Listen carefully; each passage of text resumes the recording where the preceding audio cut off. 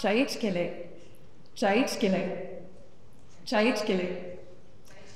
The sound of my host mother echoes in my mind, and what it means is come to the table and drink tea. That's the literal translation. It's both a request and an expectation for me to come to the table to break bread.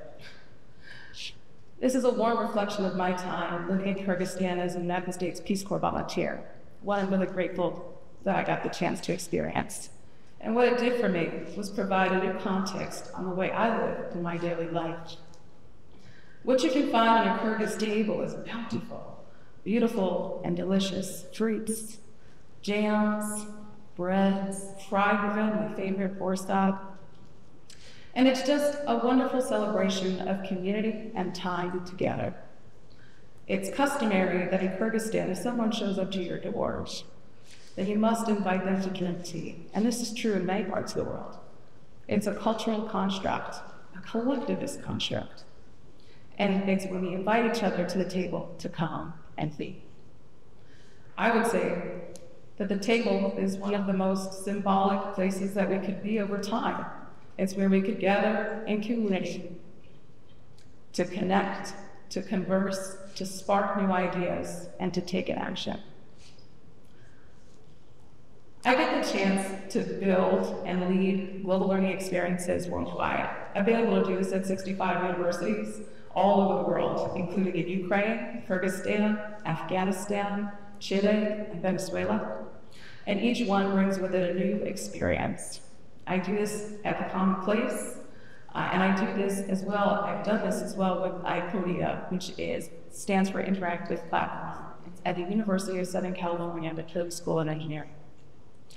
In this room are 311 students, 16 engineering universities from all around the world, graduate and undergraduate, coming together to learn, and with the slogan, coming together to learn for a better world. Because engineers know that the more diversity that you have at the table, the better output you have with creating a product. And so, in this room during the semester, I got to be a part of this learning community. We were looking to serve young women in Afghanistan. Well, how do you create a prototype for someone who's not in the room? And so, we invited 76 Afghan high school students who were living in rural areas to join in this room. Also in some urban areas, but mostly in rural areas.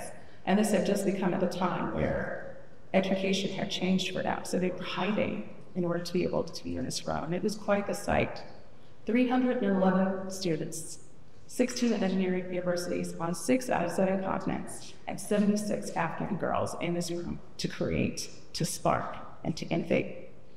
And so artificial intelligence was a major player in helping to devise these teams, or to divide these teams into effective learning experiences, taking the strengths and weaknesses of each student in order to put them together with people who could help amplify their strengths.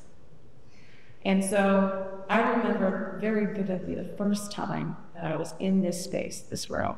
These 2 young Afghan women are connecting with each other through technology. And the first thing they said was, "What is your name?" And I thought, oh my goodness, this is so profound. Here we are, we have 6 out of 7 continents represented in this community, and we have these 2 young Afghan women just looking to get to know each other. Do we do that in our localized context? How often do we say, "What is your name?"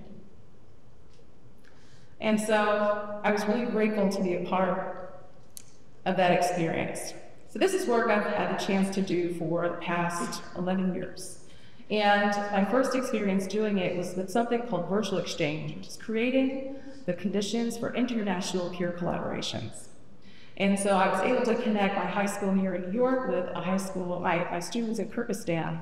And the first time that they looked at each other across the world through technology, this is now way before Zoom and way before the pandemic.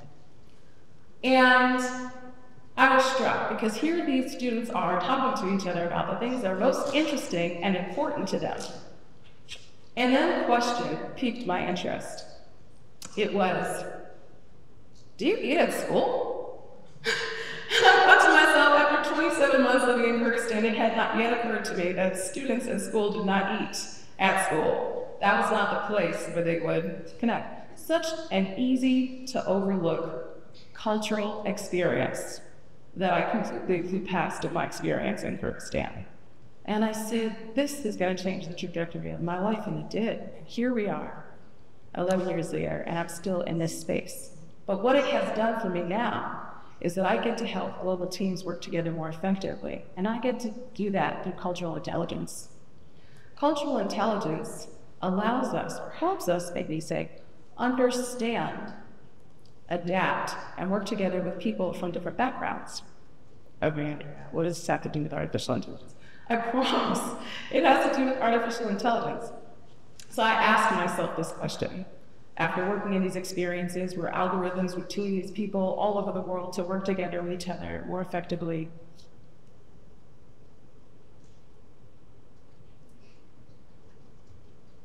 what would it take to create artificial intelligence? If you were to conceptualize the recreation of a human being, where would you begin? Ancient philosophers asked themselves this question, and that's how artificial intelligence came about. And so I decided, or I asked myself rather, would I start with the mind, or would I start with the heart? And so I decided to start with the mind, because the mind is knowledge. And I said, okay, well, artificial intelligence is full of knowledge.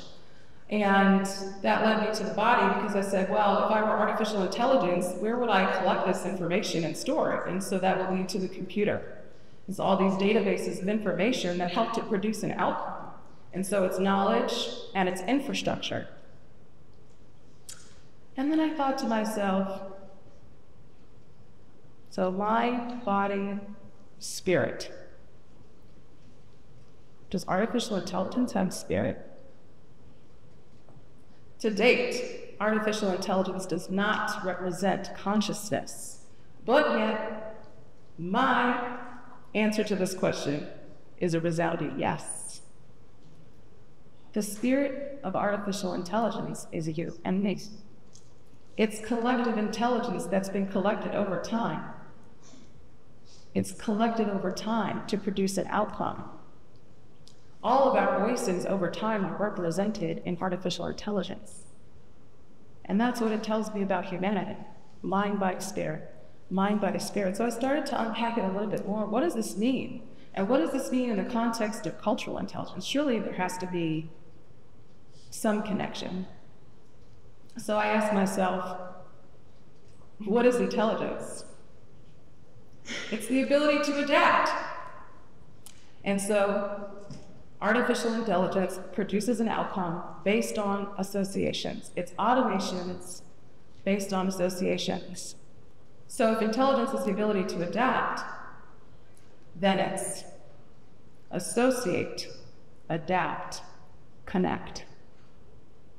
And so these connections I get to do in my global teams all around the world. How do we create the conditions for us to work together more effectively? How do we produce an outcome throughout all of our collective intelligence to work together more effectively? What is the outcome that we are living to achieve? For me, that outcome is world peace. Is that the outcome that we're looking for? Because artificial intelligence represents a mirror for humanity. It is working together with us in every facet of our life. Even if it isn't today, it will be. These are things that influence the way we approach the world. How do we look at our identity as humans in relation to a world that now has artificial intelligence with it? These are conversations that are happening worldwide. What I'm most grateful to know is that we get to direct and write this story. But that's going to require something called relational intelligence.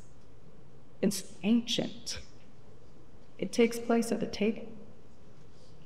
Relational intelligence is literally that we have the ability to connect with each other, to adapt to something, and to work together effectively with respect, with intention, and with deep reverence. But then I also ask myself, self, isn't that what democracy is? Our ability to work together collectively with relational intelligence to produce an outcome, a positive outcome, that outcome being peace. And so I consider this. What would it take to create the conditions for peace? And I go back to the body of artificial intelligence and its infrastructure. For anybody who's familiar with the Sustainable Development Goals, there are 17 of them, and there are these key indicators within the world that allow us to look at what has to happen in the world. And there's a roadmap, and every 15 years, there are these different metrics that allow us to take a good look at where we are as a globe, collectively working together. The United Nations might be the first social media organization because it has 77 agencies working together in these thematic areas, looking to produce an outcome based on collaboration. But collaboration, effectively done, happens by design. Artificial intelligence is designed. Our humanity is designed. How we interact with each other is designed. Our cultural contexts is designed. How we spend our day is mapped out, which is a design. And so I think about these design principles. What are the design principles of humanity? Mind, body, spirit, connection. That spirit within artificial intelligence is you and me. Most recently, I get to do this work at the Center for AI and Digital Policy. This is a global think tank that focuses on putting democratic values within artificial intelligence. Because for something that's going to widely shape our lives, shouldn't we have a say? And so they create these opportunities for public voice opportunities, and it's more than 311 people in the room. It's about 400 people in the room, experts in their own right, coming together to explore and examine policy that helps protect us, to give us the freedom for privacy, the freedom for connection, and the freedom for peace. And so I go back to my original question. What can artificial intelligence tell us about humanity? It tells us that if we do it right, we can have a successful outcome. Thank you.